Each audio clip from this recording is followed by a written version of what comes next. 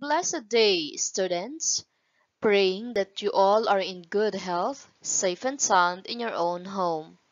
I am really glad that you still find time to listen to this video lesson, and that is highly appreciated. Anyways, today is another day to learn more about practical research, quantitative research in your case. So, let us start. A blessed day. Today's lesson is about probability sampling techniques. At the end of this module, you are expected to identify what probability sampling technique is and its types, determine the type of probability sampling technique applied in sample scenarios, and examine the sampling technique used in other researches. In a normal classroom setup, teachers usually use an index card to randomly select students for oral recitation. This is to avoid biased selection of students. The same goes for sampling. The researchers use random sampling to avoid being biased in the selection of the sample for their study. Probability sampling. The selection of components of the sample that will give a representative view of the whole is known as the sampling technique. Selecting samples can be biased or unbiased. This lesson focuses on selecting sample unbiasedly. This is called probability sampling.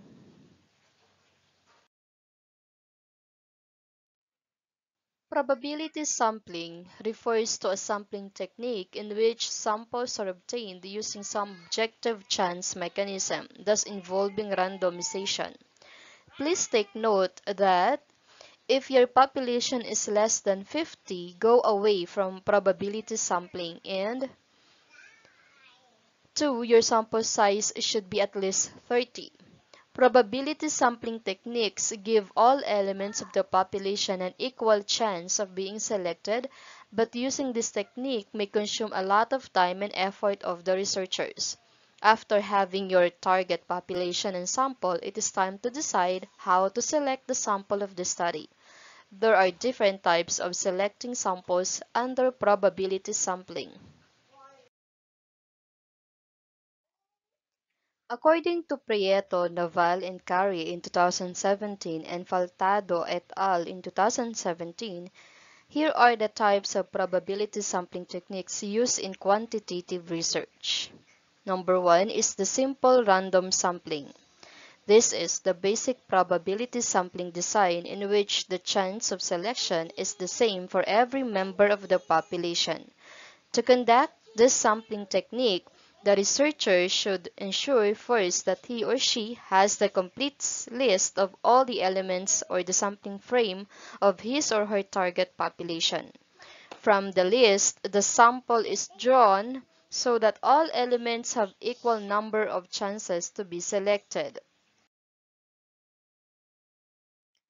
Here are ways of selecting samples. First, by utilizing a table of random numbers.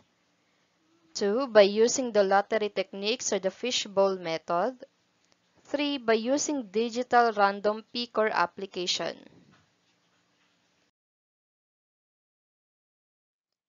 Let's have an example.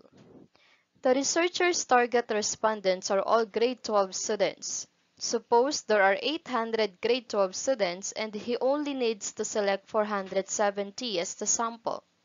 Using simple random sampling, the researcher puts the 800 names of grade 12 students in a box and then pick only 470 names to participate in his study. The second probability sampling technique is the systematic random sampling. It is a sampling that follows regular intervals from a list. It has specific steps and procedures in doing the random selection of the samples. With this sampling technique, it may spread the selected samples evenly across the entire population than simple random sampling. Here are the steps to follow in doing this technique. Number 1, number all the participants in the population from 1 to n, where n is the total population. 2, compute for the sample size. 3, divide the population to the desired sample size, or population divided by sample size equals number interval. 4, randomly pick a number between 1 to the value you obtain from step 3. 5. Start counting from the number you get in step 4 using the interval you get from step 3. Let's take a look at this example. For instance, the population size of your study is 500 and you come up with 100 as your sample size. You decided to use the systematic sampling technique in your study. The next step would be 500 divided by 100 equals 5, meaning your interval will be every fifth in the list. For step 4, or for the next step, the number you obtain in first step is 5. Then you must choose one number from 1 to 5 as your starting point. Let us say you choose number 3. Next step, since you choose number 3, then you are going to start counting from number 3 and follow by every fifth in the list. Therefore, your respondents will be the students listed as number 3, 8, 13, 18, 23 until it reaches the maximum number, which is 500.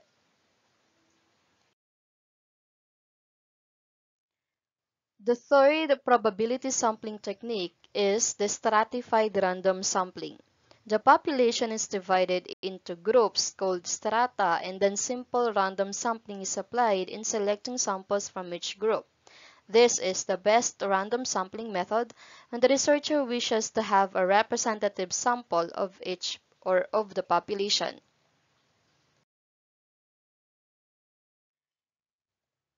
For example, the target population of the researcher is 1,200 junior high school students with a desired sample size of 800.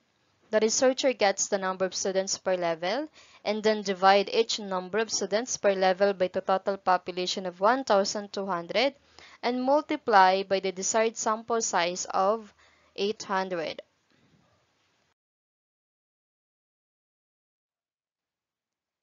Using this illustration, it clearly defines that the researchers would get 233 respondents from first-year high school, 200 respondents from second-year high school, 187 respondents from third-year high school, and 180 respondents from fourth-year high school.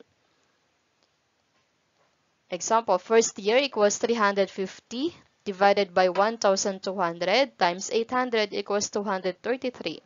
For the second year, 300 divided by 1,200 times 800 equals 200. Third year, 280 divided by 1,200 times 800 equals 187.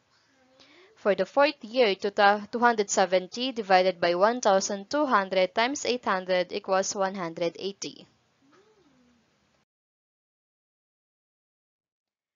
The fourth type is the cluster sampling. The largest scale surveys use this cluster sampling method. It is used when the target respondents in a research study are spread across a geographical location. In this method, the population is grouped into what we call cluster. Simple random sampling is used in selecting the cluster. Example, Mr. X wants to explore the performance of LGU employees across various parts of NCR.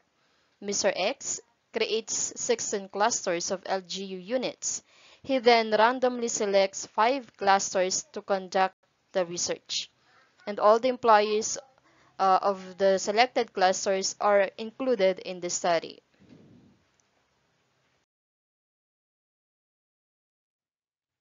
The fifth type is the multi-stage sampling.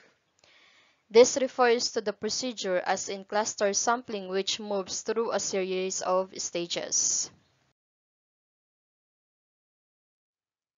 Example, An organization intends to conduct a survey to analyze the performance of smartphones across Philippines. They divided the entire country's population into cities or clusters and randomly selected 5 cities out of all the cities. And then the organization randomly picks only one barangay in each city and filters all the people in each selected barangay who use smartphones.